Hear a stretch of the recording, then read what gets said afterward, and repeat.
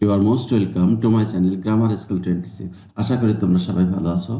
আজকের ভিডিওতে আমি দেখাবো তোমাদের ইংলিশ সেকেন্ড পেপারে 3 নম্বর কোশ্চেনে যে ফ্রেজ বা ওয়ার্ডসের স্পেশাল ব্যবহারের উপর কোশ্চেন আছে, সেই ফ্রেজ বা ওয়ার্ডসগুলি তোমরা নিয়ম মুখস্থ না করে কিভাবে খুব সহজে করতে পারবা সেই কৌশলটা নিয়েই আমি আলোচনা করব। তা আমার বিশ্বাস এই ভিডিও দেখার পর তোমরা যে কেউ এইখানকার 5 নাম্বার অবশ্যই পাবা কোনো নিয়ম মুখস্থ না করে। 1 নম্বর হলো বাক্যে 2টি শূন্যস্থান থাকলে what does dash look like বসাতে হবে, এই ফ্রেজটা বসাতে হবে। যেমন দেখো, এই যে এই বাক্যটাতে 2টা গ্যাপ বা শূন্যস্থান রয়েছে, এই ফ্রেজটা ব্যবহার করব। এই যে 2 নম্বর হলো শূন্যস্থানের পরে ভার্ব প্লাস আইএনজি থাকলে উড ইউ মাইন্ড বসাতে হবে। যেমন it is raining dash closing the window, তাহলে আমরা এখানে বসাবো এই যে উড ইউ মাইন্ড। নাম্বার 3, বাক্যে শূন্যস্থানের পূর্বে কম বা সহজ, সস্তা, অনুরূপভাবে শূন্যস্থানের পরে বেশি, কঠিন, দামি।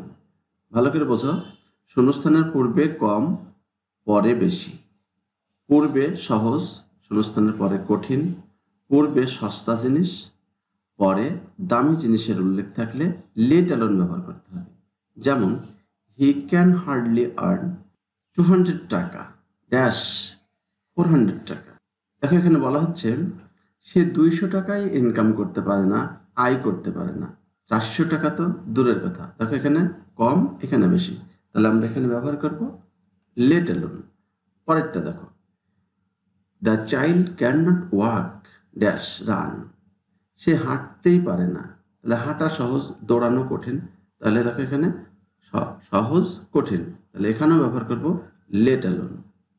পরেরটা দেখো, he can not by A bicycle dash a motor cycle, দেখো এটা কম দামি জিনিস, এটা বেশি দামি জিনিস, তাহলে এখানেও আমরা ব্যবহার করব লেট অ্যালোন।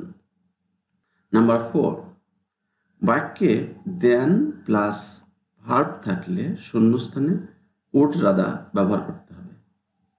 যেমন এই যে আই সাবজেক্ট, গ্যাপ, তারপর আছে রিজাইন দ্য জব, তারপর যে দেন, দেনের পর এই যে এটা ভার্ব, দেন প্লাস ভার্ব, তাহলে আমরা এখানে ব্যবহার করবো উড রাদার।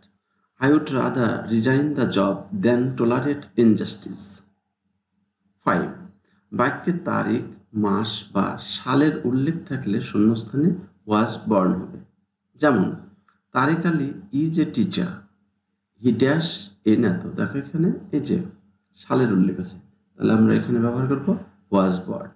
নাম্বার 6, শূন্যস্থানের পূর্বে বিহেভ, স্পিক, টক, অ্যাক্ট, প্রসিড প্রভৃতি ভার্ব থাকলে শূন্যস্থানে অ্যাজ ইফ বা অ্যাজ দো বসে। যেমন don't behave dash you new everything, দেখো এখানে এই যে শূন্যস্থানের পূর্বে বিহেভ আছে, তাহলে এখানে আমরা বসাবো অ্যাজ ইফ বা অ্যাজ দো, তোমরা যেখানে একটা বসাবো। পরেরটা দেখো হি স্পিক্স ড্যাশ, তাহলে এখানেও দেখো স্পিক্স আছে, তাহলে এখানেও আমরা বসাবো অ্যাজ ইফ বা অ্যাজ দো। আবারও বলছি তোমরা যে কোনো একটা বসাবো। নাম্বার 7, বাক্যের শুরুতেই শূন্যস্থান এবং শূন্যস্থানের পরে সাবজেক্ট প্লাস ভার্বের পাস্ট ফর্ম থাকলে শূন্যস্থানে ইট ইজ টাইম বা ইট ইজ হাই টাইম বসে। যেমন your enemies are looking for you, এটা একটা সেন্টেন্স বা বাক্য, পরের বাক্য শুরু হয়েছে দেখো শূন্যস্থান দিয়ে, এবং শূন্যস্থানের পরে সাবজেক্ট প্লাস ভার্বের যে পাস্ট ফর্ম আছে, লিভের পাস্ট ফর্ম লেফট, তাহলে আমরা এখানে বসাবো ইট ইজ টাইম বা ইট ইজ হাই টাইম। আরও দেখো dash we start our journey, তাহলে আনসার হবে ইট ইজ টাইম বা ইট ইজ হাই টাইম। 8, যে বাক্যে শূন্যস্থানের পরের অংশে সাবজেক্ট প্লাস শুড বা মাইট প্লাস ভার্ব থাকলে, অর্থাৎ ভার্বের প্রেজেন্ট ফর্ম থাকলে শূন্যস্থানে লেস্ট হবে। মনে রাখবা সাবজেক্ট পরে বেশিরভাগ ক্ষেত্রে শুড বসে। যেমন she reads attentively dash she should fail in the exam. তাহলে দেখো এখানে শূন্যস্থানের পরে সাবজেক্ট প্লাস শুড আছে, তাহলে আমরা এখানে বসাবো placed. She reads attentively least she should fail in the exam. 9, যদি বাক্যের এক অংশে শূন্যস্থান এবং অন্য অংশে নেগেটিভ ফিউচার টেন্স থাকে অথবা সাবজেক্ট প্লাস ক্যান নট থাকে তাহলে শূন্যস্থানে আনলেস বসে। যেমন you will not succeed in life. দেখো বাক্যের এই অংশে কি আছে? ফিউচার নেগেটিভ অংশ, তারপরে শূন্যস্থান, তাহলে আমরা এইখানে বসাবো আনলেস। আবার দেখো you can not prosper in life, এখানে দেখো ক্যান নট আছে, তারপরের এই অংশে শূন্যস্থান আছে, তাহলে এখানেও আমরা বসাবো unless. You can not prosper in life unless you utilise your time. 10, শূন্যস্থানের পরে ইজের সাথে মাঝে মাঝে নো থাকতে পারে, আর লিভ বা lived, exist, once, long ago ইত্যাদি থাকলে শূন্যস্থানে দেয়ার বসে। মনে রাখবা সবচেয়ে বেশি থাকে লিভ বা লিভড, এক্সিস্ট, ওয়ান্স এইগুলি। দেখো এখানে এই যে শূন্যস্থানের পরে লিভড আছে, তাহলে আমরা এখানে বসাবো দেয়ার। Lived a wise man in a village. এই বাক্য দেখো শূন্যস্থান, তারপরে এক্সিস্ট আছে, এই যে এই এক্সিস্ট, তাহলে আমরা এখানে বসাবো দেয়ার। Exist no life. 11, শূন্যস্থানের পরে অ্যাপিয়ার, সিম, লুক, মে বা হ্যাজ বিন ইত্যাদি থাকলে শূন্যস্থানে ইট বসে। যেমন in Dhaka city traffic jam is very common dash May ochre any time anywhere. তাহলে দেখো যে শূন্যস্থানের পরে মে আছে, অতএব আমরা এখানে ইট বসাবো। এই বাক্যটা দেখো ড্যাশ সিমস, তাহলে ড্যাশের পরে দেখো সিমস আছে, তাহলে এখানে আমরা বসাবো ইট।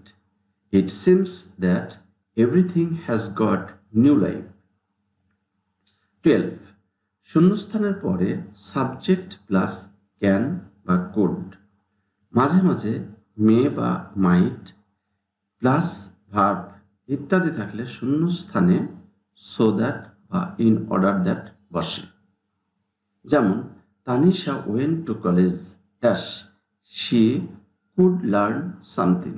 এই যে দেখো সাবজেক্টের পরে কুড, তারপরে ভার্বের প্রেজেন্ট ফর্ম আছে, তাহলে আমরা এখানে বসাবো ইন অর্ডার দ্যাট অথবা সো দ্যাট, এই দুইটা ফ্রেজের যে কোনো একটা। 13, যে বাক্য দ্বারা উপদেশ বা পরামর্শ দেওয়া বোঝাবে সেই বাক্যের শূন্যস্থানে হ্যাড বেটার বসাতে হবে। অন্যভাবে বলা যায় ইউ অর্থাৎ ইউ সাবজেক্ট হিসেবে বসবে, তারপরে শূন্যস্থান থাকবে, তারপরে ভার্বের প্রেজেন্ট ফর্ম থাকবে। এরকম যদি থাকে তাহলে সেই শূন্যস্থানে আমরা হ্যাড বেটার বসাবো।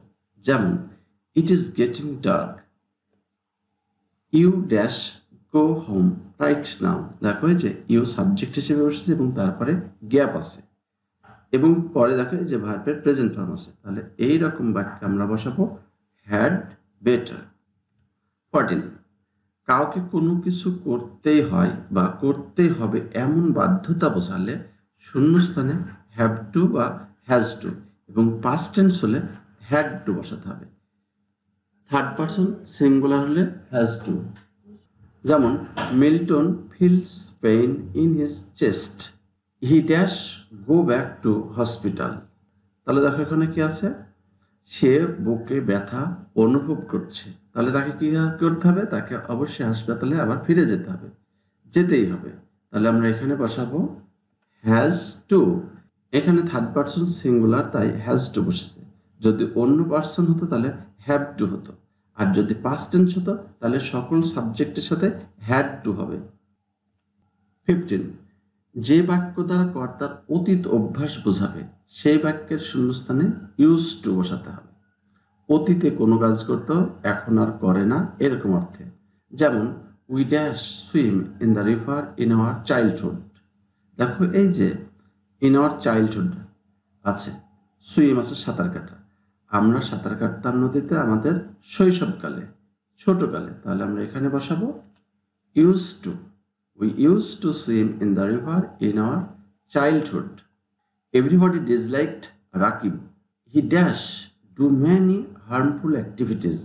দেখো, সবাই রাকিবকে অপছন্দ করত, কারণ সে অনেক অনিষ্টকর কাজ করেছিল। তাহলে এইখানে আমরা বসাবো ইউজ টু। সে অতীতে অনেক খারাপ কাজ করেছিল, তাই তাকে সবাই অপছন্দ করত। 16, একটি কাজের সাথে সাথে আরেকটি কাজ ঘটলে অ্যাজ সুন অ্যাজ ব্যবহার করতে হয়। যেমন dash the teacher enter the room, the students stood up. দেখো, দুইটা কাজ, শিক্ষক রুমে প্রবেশ করছে, সাথে সাথে ছাত্ররা উঠে দাঁড়াচ্ছে। তাহলে একটার সাথে সাথে আরেকটা কাজ হচ্ছে, এইরকম অর্থে আমরা অ্যাজ সুন অ্যাজ বসাবো। এইটা দেখো, দ্য ক্রিমিনাল র্যান অ্যাওয়ে, দুষ্কৃতকারী বা অপরাধী পালিয়ে গেল। Dash he saw the police. এখানে দেখো, সে যখনই পুলিশ দেখেছে তখনই সে পালিয়ে গেছে। তাহলে এইটার সাথে সাথে এইটা ঘটেছে, অতএব আমরা এখানে ব্যবহার করব অ্যাজ সুন অ্যাজ। তো এই হলো আমাদের ফ্রেজ বা ওয়ার্ডসের উপর স্পেশাল ভিডিও। আশা করি ভিডিওটা তোমাদের অনেক অনেক উপকারে আসবে। এই ফ্রেজগুলি তোমরা যদি ভালোভাবে মনে রাখতে পারো, তাহলে তোমরা 5-এ 5ই পাবা, এবং এইগুলির ভিতর থেকে তোমরা কমন পাবা। তো ভিডিওটা যদি ভালো লাগে তাহলে অবশ্যই সাবস্ক্রাইব করবা, লাইক করবা, শেয়ার করবা। সবাই ভালো থাকবা। আল্লাহ হাফিজ।